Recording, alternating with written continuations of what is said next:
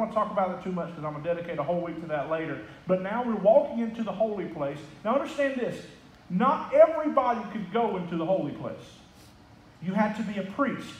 You had to be a leader to go there. The good thing about Jesus when he comes is you don't have to be a priest, a pastor, or a prophet to go into the presence of God. Now you can go into the presence of God just because Jesus came. And I'm going to teach about that in a few weeks, how the veil was torn. And now the presence of God is unleashed on us, and we can have it if we want it.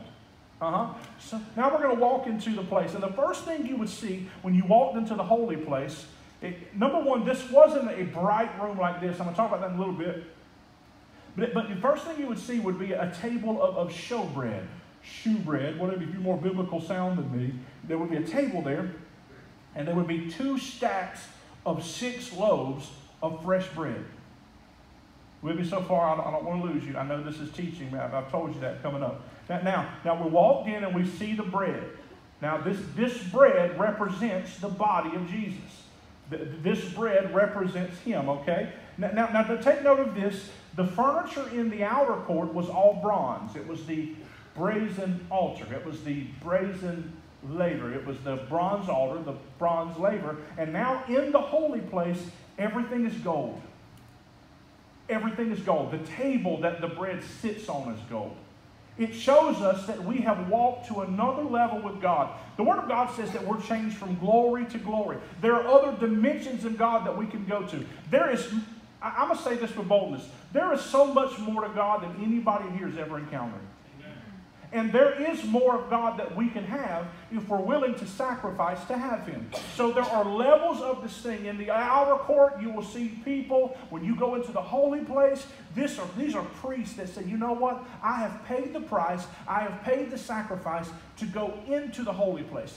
And here sits the table of bread. Now, the 12 loaves on this table, and the bread had to be replaced every week. Sabbath to Sabbath, the bread had to be replaced. Now that shows me one thing. I don't want to preach before I get started, but they would not allow this bread to sit on the table for 3 months and become stale, nasty bread. But this bread there ain't nothing worse than hard and moldy bread. You ever try to make a sandwich with old bread and it is so dry that if you don't get water immediately, you choke and die like Popeye's biscuits? It is just one of those things where this bread had to be replaced. It was fresh. It was always fresh.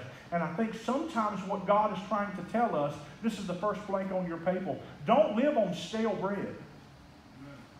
Oh, that could have got a better response. I'm going to teach it to you in a minute. Don't live on stale bread.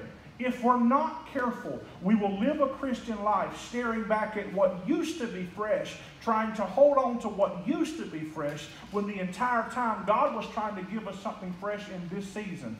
If we are not careful, I'm fixing to teach, preach, run, do something. If we are not careful, we will think that revival can only come while singing the good old gospel ship. All the while not understanding that Kanye West has met Jesus and is leading hundreds of thousands of people to Jesus right now. So either you can look backwards and say, God can only move this way, or you could say, there may be fresh bread in the oven and God may be doing something. We do not serve method, but we do serve God. I will worship to I'll fly away. And if you're really a church of God like I am, you get a double clap. I'll fly away. That's what we would do. I will worship and I will shout with you the best. But if they sing, oh, come to the altar, the Father's arms, I'm going to worship there too. Because I do not allow myself to become fixated on stale bread. If the only move of God you talk about is a move of God that happened last year, 10 years ago, or 30 years ago, you could be living on stale bread. If the only move, listen, I am so glad he moved. If it was not for a move of God 17 years ago, I could not be saved today. But I have to be crazy enough to believe that I have not experienced the best that God has for me, and that the best is still coming, because all things work together for the good, right? So there must be more. If not, God would take me. That would be encouragement for anybody in this room that feels like you're the old person in this room. God is not done with you. God is not finished with you. Maybe he's just getting started with something fresh and new in your life. Do not live on stale bread. Move to another dimension. Move somewhere else. God is trying to do something fresh. If I would have told you a year ago that Kanye West was the #1 soul winner in the kingdom right now, you would look at me like I was crazy. But maybe we could be blocking what God is trying to do because we think the only way the bread can be is what it used to be. And maybe God is trying to lead us somewhere completely different. The bread was fresh. The priests would come in and they would receive this bread. The bread represents, this is your second blank, I'm sorry. It represents provision. God is our provider. He is our provider. The bread of God is our provider. Jesus is our provider. John 6:35, Jesus replied, I am the bread of life, and whoever comes to me will never be hungry again. There's totally a typo in the next 2 lines. Judge me if you will. I put it twice. I typed it at midnight. Jesus represents fellowship. God wants to talk. One of the biggest words the church uses, especially the church, hey, let's go eat and have fellowship. I am this size now. I look like a blob now because of the word fellowship. We would leave church because one thing church people will do, we'll eat now. I mean, hey, we are this morning right after practice. I looked at Shelly and said, "What if we eat today?" What about Red Bull? Red Bull sounds good, don't it? She said, that does sound good, don't it? Fellowship. By the way, we're going to Red Bull after service if y'all want to join us. Fellowship. It is sitting down, and these priests would come around, and they would have fellowship with God. Now, here's what that tells me about God, if I could teach you a little bit. Don't rush out of His presence. God, have fellowship, talk, and listen. God, listen, if we are not careful, and I've told you this before, but what the table of showbread shows us is this, that God wants to have conversation with us. If we are not guilty in times of prayer, we treat Jesus like Santa Claus, give Him our wish list, and leave, and never hear what He has to say. When the important thing to note is, what He has to say is way more important than what you do.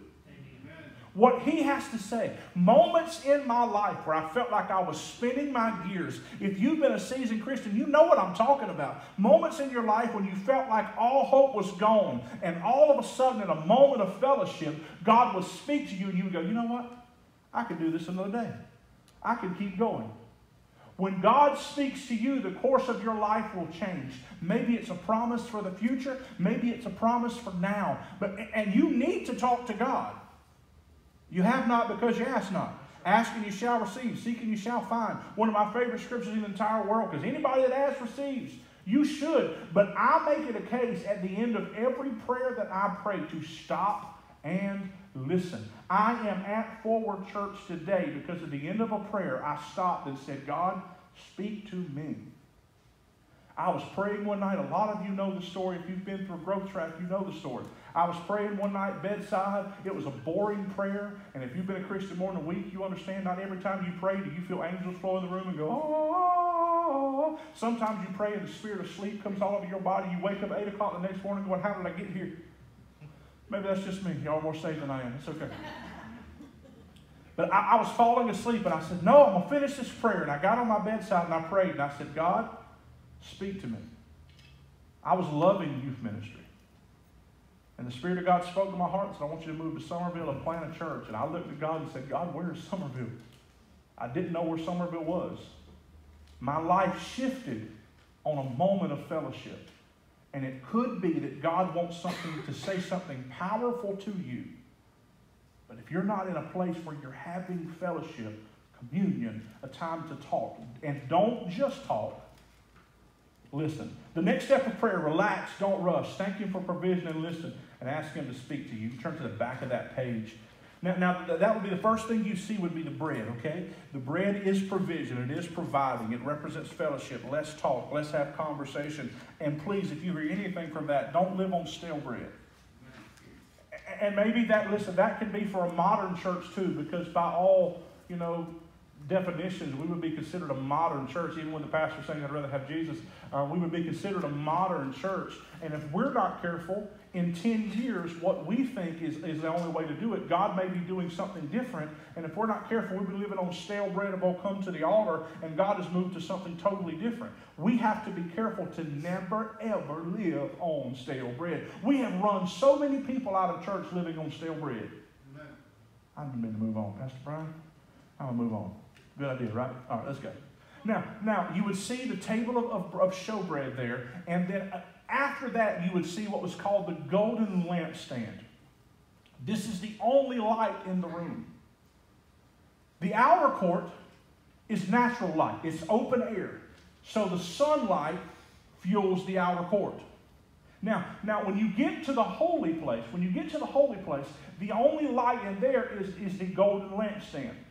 Yep, felt that cough coming on. Now, the golden lampstand, it's really like a menorah if you know much about Hanukkah. So you have a centerpiece and you have branches coming off to make the 7 branch light. And it's not like what you would call a candle. It's not like what you would call a lamp. You would plug it to your home. It was an oil lamp, which means there was oil in it, a wick at the top, and the fire would burn the wick that got soaked in the oil. Can anybody tell me what they think the candlestick might represent if there's oil involved? Now the candlestick, I want to make sure I'm staying on this. The candle was not just a candle, but an oil lamp, and the fire was never to be put out. The oil in the lamp represents the Holy Spirit. The bread is plenty to sustain you, but the Holy Spirit lights the way and guides you. Okay, so this lamp would light the way. Now hear me. Because in church, and there's a lot of mainstream churches that are growing by the thousands, and we bless them, and we praise God for them, because they're winning people to Jesus left and right. But always beware of a ministry that has bread, but no oil. Yeah. Okay, let me break that down to you a little bit. Bread is Jesus.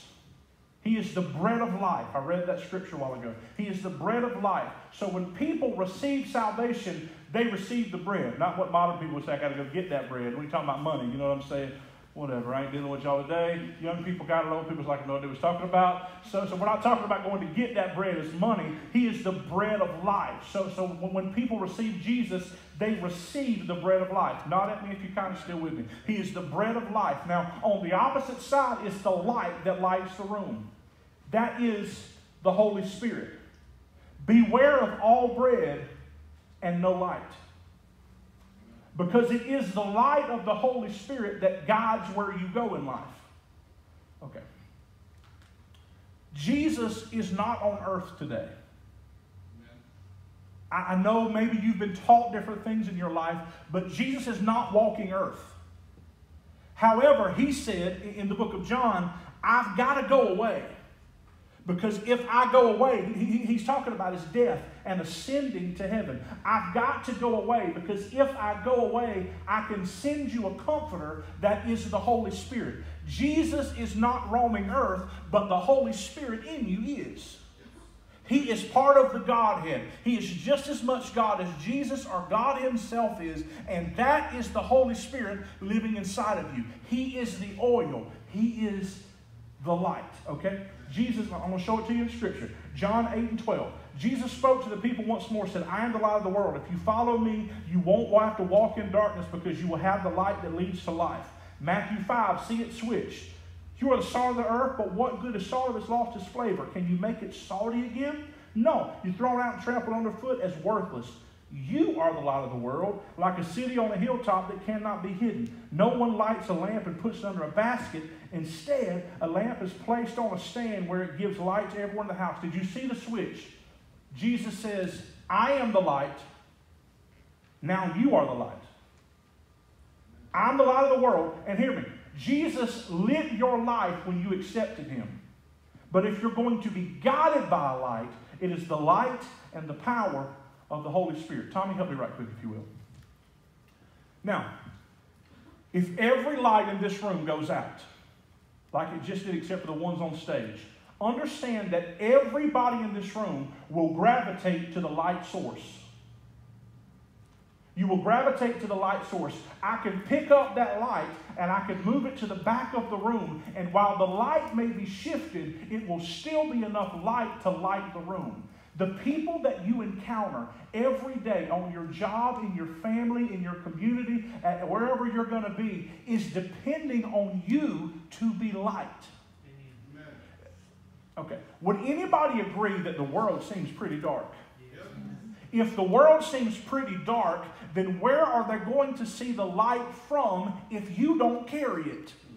Where are they going to see the light that lights the world, that lights the room, if you don't carry it? In a dark room sometimes, because I am clumsy.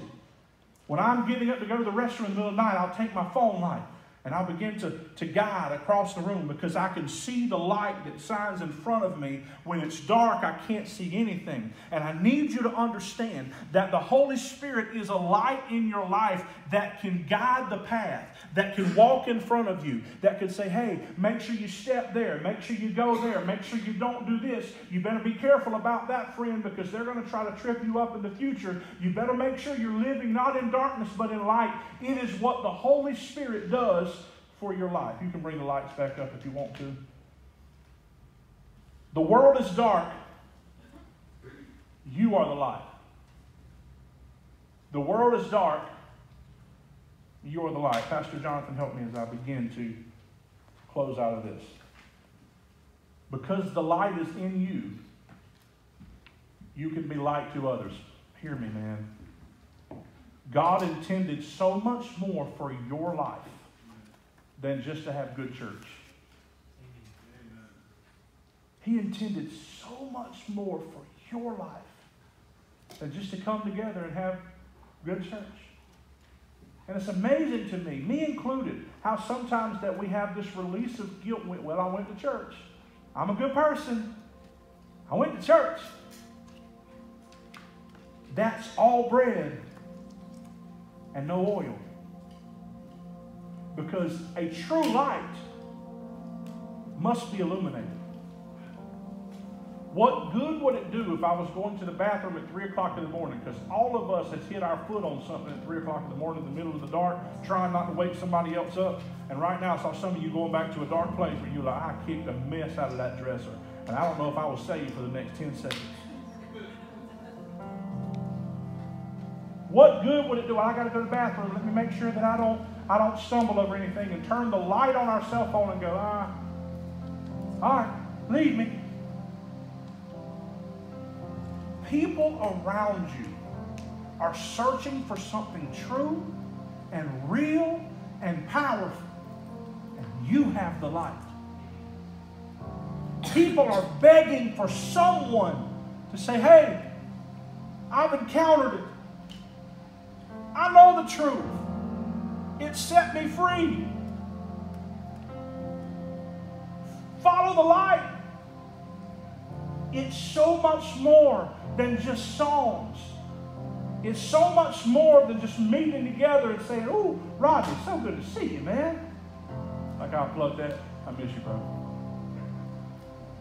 It's so much more than fellowship. We go fellowship over sesame chicken, fried rice, and an egg roll in about 15 minutes. I don't know why I'm so hungry. Y'all pray for me. We're going to do that. That's necessary. It's the bread. But I need the light. You know what? When my life collapses, I need the light guiding me. When I go to people's homes after their brothers have passed away and their moms have passed away, and it's some of the saddest times. Bert's dad just passed away, and I called Pastor Jonathan. I said, ride with me. I'm going to go to the house for a little bit. And you never know what you're going to walk into. But over and over again, I hear this story. I thought I wouldn't be able to handle this. But I feel peace like I've never felt before. You know what that is? That's the light. It's the Spirit of God living inside of you. It's why Jesus said, I've got to go because I've got to send him. Jesus said these words, it's better that I leave because you need the Holy Spirit. Think about that. Jesus, he's the guy that walked on water. If you don't think that's powerful, fill up your bathtub and try it today. And if you can do it, put down the drugs, ma'am. They're killing your life. Powerful. Jesus is doing crazy miracles. Taking fish and bread and feeding multitudes. That's really cool stuff. You know the kind of stuff Jesus was doing? Demonic, evil people were trying to stop the move of God, and Jesus was looking at them and speaking, and it was leaving. Jesus is the kind of guy in the book of John that showed up to a funeral where a dude had been dead, and he brought him back to life. That's powerful stuff. You ever went to a funeral and the guy got out of the casket? How powerful would that be? Jesus is healing people, man. He's doing the kind of stuff that we would say, oh, that's really cool. And it was powerful. He's Jesus, Savior of the world. And this guy says, I need to leave you. Because there's somebody coming that's going to be a comforter. There's somebody coming that's going to bring power. I'm glad you've got the bread. Have you got the light? I'm glad you got the bread. And I tell you every week, the bread's going to get you to heaven. Salvation is enough. It will get you to heaven, because please hear me. Jesus is for heaven. The Holy Spirit is for here. You're saved, you're going to get to heaven. But I got to live till I get there. Jim Raley, a famous pastor, always says this. He says, people ask me, do I need the Holy Spirit to go to heaven? And I look back at him and I said, no, but you need him to go to Walmart. And you know that's the truth. I don't need the Holy Spirit to go to heaven. I need him to live right now. I need him to know how to handle it. When I'm sitting there, tears running down my face, and I don't know how I'm going to respond. I don't know how people do it without the light. I don't know how people do it without the power of God flowing and moving inside of them. I need the Spirit of God. You need the Spirit of God. I'm so thankful for the bread, fresh bread. But God, let me be guided by the light. Let me see. Be careful right there. You know what the light will do? The light will, when you meet a person for the first time, there's something inside of you going, You know what I'm talking about? You ever met somebody and go, I don't know about them. Oh, they look like they okay, but there's just, that's the light going, be careful. They're not for you. They're not for you. And right now I'm talking, and there are friends that you are connecting with in your life, and the light inside of you is going, You share the light, but you do not connect. We need the light. You need him. Have I convinced you yet that you need him? You need the light of God. Will you stand with me all over this room?